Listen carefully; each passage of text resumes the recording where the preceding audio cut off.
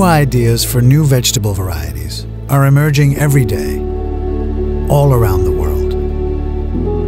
It all starts with a need, a trend, a new harvesting technique, a changing climate, but also diseases or chain partners' activities.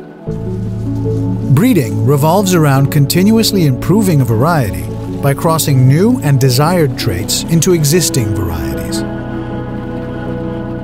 To develop a product with stronger disease resistances, a fuller flavor, a longer shelf life, a different shape or color, and/or a more consistent yield. Every day involves decisions. How can I make the best use of my people and resources? Which idea should we focus on? Which need and which variety is our top priority? It's impossible to meet every need, and it's impossible to succeed alone. The ultimate challenge is to make the right choices.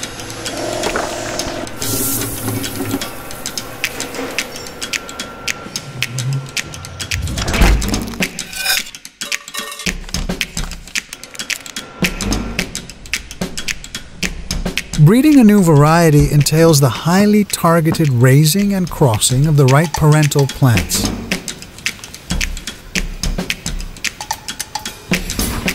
One of these plants contains the new desired traits. But each plant has thousands of traits, so gaining an overview of and then utilizing all those characteristics, or genetics, requires great expertise. After all, you can't see a plant's genetics from the outside. This makes it a complex process and one which requires a lot of patience because it can take years to go from a new idea to a new variety with the desired traits. In fact, sometimes it fails and we have to start all over again. Because a plant is a natural product, breeding in the new trait can also result in offspring with unintended traits. That's why we do reverse breeding, which is aimed at reverting to the parental line while retaining the new desired trait. The plant is verified against the initial ideas for the new variety each time, and all the data is saved at every step. After all, we need to be able to go one step back in the process if necessary. This spans many generations. On average, it takes 6 to 7 years to breed a new cucumber variety.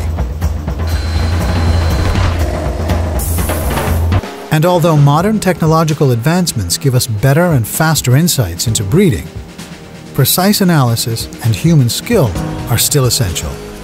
Despite it sometimes taking years before a new variety is ready for market launch, breeding is like a top-level team sport.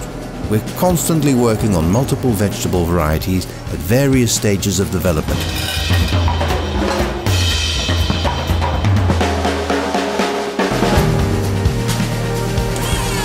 The ability to innovate rapidly and anticipate market growth, which is influenced by numerous factors, is crucial.